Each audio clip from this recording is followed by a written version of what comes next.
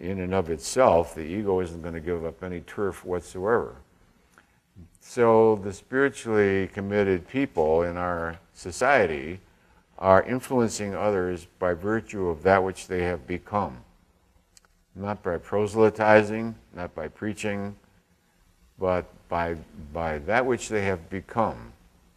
In the presence of a more spiritually evolved person, it is quite difficult to be vulgar and violent and selfish.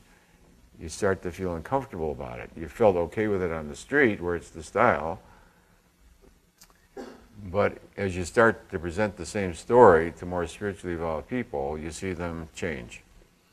At the Girls' Ranch, where I've been for 12 years, I'm going to have to resign from there due to lack of time, but we see hopeless, I found another doctor to come in. So I've treated, 1,000 teenagers.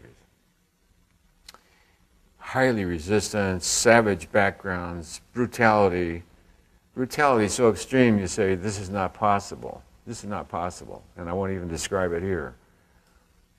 The experiences are so grotesque, so extreme, you say, that's not even possible. I don't want to even hear their history. Social worker starts to tell me, this is their history. I said, I don't want to hear it. I just accept it's catastrophic, and how can anybody recover from that? How can anybody possibly recover from that? It went on for years, for instance. And how can they? Well, I'll tell you, they can't. PTSD, due to such savagery, you can't recover. There's no psychological technique. There's no medicine. There's no physical healing. You cannot. So how can you recover from it? Only by the miraculous. Yeah. The power of love. So,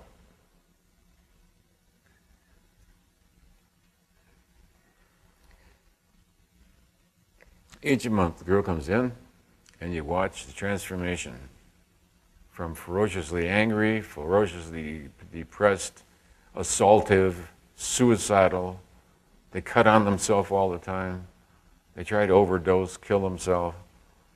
And you watch gradually the flower blooming.